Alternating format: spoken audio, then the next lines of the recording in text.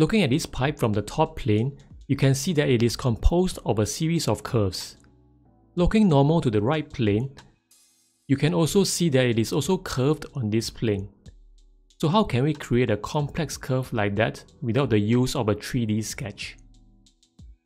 We shall start by creating a curve on the right plane.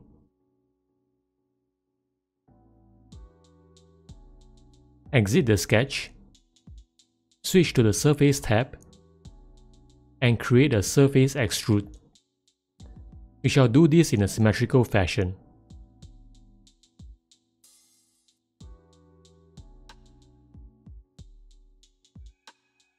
Next, create a sketch on the top plane.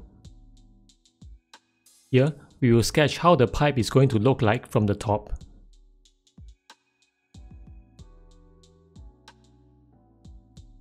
Exit the sketch. The next step is to project this curve onto the extruded surface.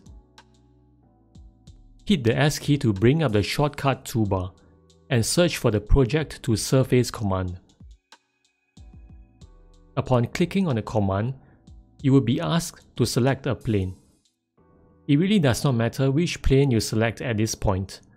Let's just select the top plane.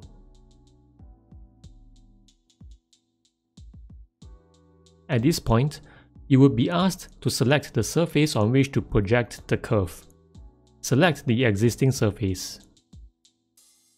For curves, select the sketch curve. Now, if you look at the preview, it does not really give us the result that we want. What we are seeing here is Fusion 360 attempting to wrap the sketch curve onto the surface. In order to achieve an actual projection, go to Project Type and choose Along Vector. For Project Direction, select the axis along which you are going to project the curve. In our case, this will be the y-axis.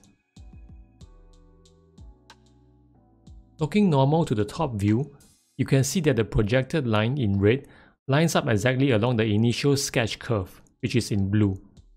Let's exit the sketch and hide the surface and the original sketch line. So you can see that we have achieved our complex curve.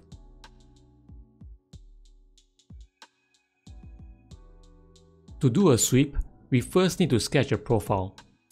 We need a plane that is normal to the complex curve. Go to Construct, Plane Along Path. Click on the curve and set the distance to 0. This will create a plane normal to the curve at one of the endpoints.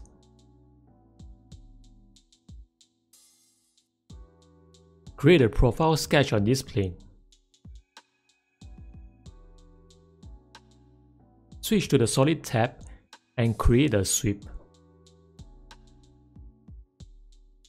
Select the profile and the path accordingly.